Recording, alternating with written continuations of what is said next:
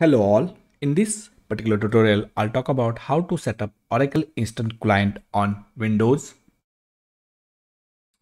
To do this, we will be downloading an Oracle Instant Client package from Oracle website. You do not need to sign in for this. You do not need an Oracle account.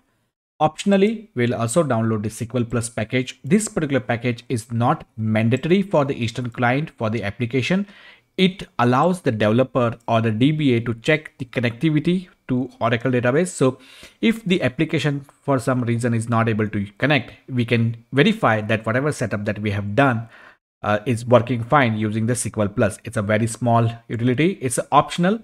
And one thing that I forgot to mention, that when we set up the instant client on Windows, it allows us to connect to the database hosted on other platforms such as Oracle database can be hosted on Linux, it can be hosted on another Windows server, or it can be hosted on Solaris, AIX. It doesn't matter. It is not like if you set up the instant client on Windows, you can only connect to the Oracle database which is hosted on Windows. It is not like that. It's a common driver which will allow you to connect to Oracle database hosted on other platforms as well. Now, once we have downloaded this particular package, extract the software on the target server. Once that is done, we are going to set the two environmental variables. So this is a new environmental variable. This we will point to the location of the instant client. Wherever we have extracted the instant client, we will point this particular environmental variable. This is a new variable, and there will be an existing path. It's a Windows environmental variable. We will edit that to point to our instant client. So that's the second variable. The third one is, once all of this is done, set up the tnsnames.aura to add your TNS entry. Under the network admin, you will find this particular folder under the extracted folder. Add the entry TNS entry under the tnsnames.aura and you are ready to go. So the steps are pretty simple. Download, modify to environmental variable, test the connectivity. That's all it is. So let's get on to our test. So what I have done here is I'm going to show you that my machine, that the testing that I'm doing is on a Linux box. I'm going to connect to the Linux box, which is DB1, and this particular database is Aura 19. So I'll be connecting to Aura 19D hosted on Linux from Windows machine. So I got a Windows machine here. I'll show you the name of this particular machine. So if I open the command prompt and if I show you the host name, it says Win22. So Win22 will be used to connect to the database DB1. So Windows machine will be tried to connect to Linux database. That's what we are going to do in this particular tutorial. So the first thing that we need to do is open your favorite browser. So I'll be using the Firefox, and download these two packages. So let's search for Oracle Instant Client. Look at this, download this particular package. It's a 80 MB package. The size can vary based on the version. And optionally, here it says optionally SQL Plus package, it's less than 1 KB. Both of the packages are downloaded. Go to the location where the downloads is done. Wherever you want to extract them, extract it. So I'm going to put it under the D drive. So I'm going to put it under the D drive and extract both of this. It's going to get extracted in the same folder. So both of these will get extracted under the same folder. So now that both of them extracted, either delete them or either move it to any other location, or you want to delete, you can delete them. So that's done.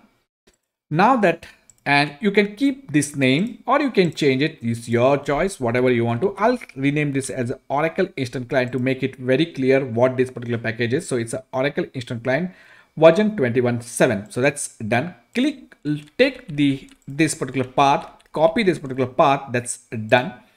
Go to the advanced system settings. Under here, locate environmental variables. You can modify the user variables or you can modify the system variables. If you modify the system variables, every user who logs on this particular machine will see those variables.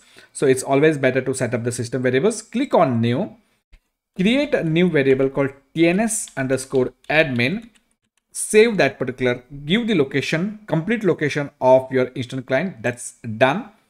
Go to the path edit that particular variable, again put this particular entry, click done. Now under the Eastern client, you will find a folder called network. Under the network, you'll find an admin. Under this, create a file called tnsnames.aura. The extension of that should be the aura. So if look at the extensions and there is a text, remove this extension. That's done.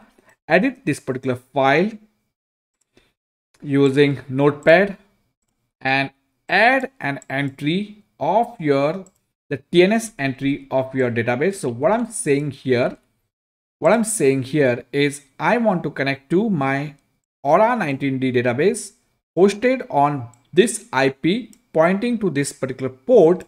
This is the IP of my Linux box, and I'm going to connect from my Windows box to this particular database called Aura 19D. This can be any name. This is just the identifier. This should match to the service name of your Oracle database. So that's done. Save this particular file, open the Windows, close this, reopen the command prompt, clear the screen, and what we are going to do now is we are going to test the connectivity using the SQL Plus. So I'm going to hit this. So instead of testing using the sys, because most of the application will not use the sys, so let's do something. Let's create a user called Fire with the password of water. So that's done. Grant him the DBA right, because we should not grant him the DBA right, but it makes my life easier. Otherwise I had to give so many other privileges. So that's done. Create a table. So we have created one table called employee. Insert one record into that particular table. That's done. Commit it. Verify that we have a table called fire.employee with one record in it. That's done. Now we will go to our Windows box and try to connect SQL Plus fire/water. So the fire is the user, water is the password.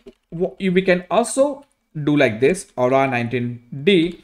If you do this, it will prompt for the password. If we do this, we are saying that water is the password of the user Fire and Aura 19D, and it gives us this particular error.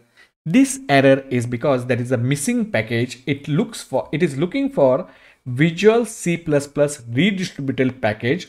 So let's download that. So this is the package. To get rid of this error that we have seen, it needs another package. So let's download that, and always download it from the official website. So I'm going to download the latest package. Once it is downloaded, go to the download location, Visual C++ redistribution, run as admin, say yes, and I agree, install. That's done. Now click OK. You could have clicked OK before also. And now we should not get that error that we got. And if everything is fine, before running this test, let's see if we have any user called, if we have any user called Fire connected. So you can see there is no user called Fire connected to my Oracle box.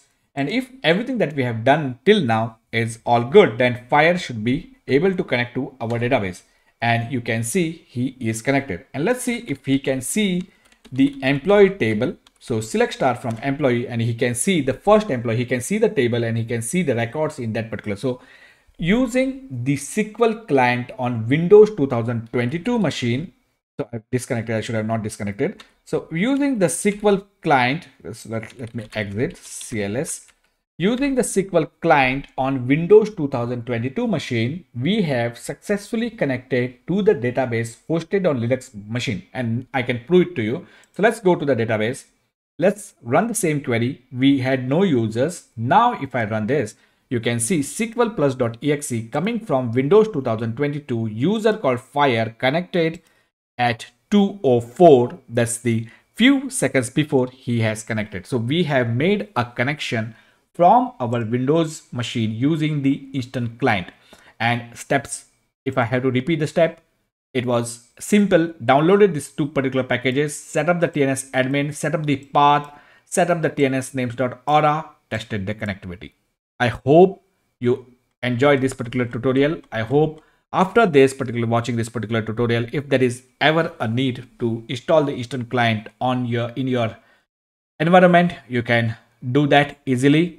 If you do like the videos that I'm uploading, do hit the like button and do subscribe to my channel. Thank you for watching and see you in next tutorial. Till then, bye bye.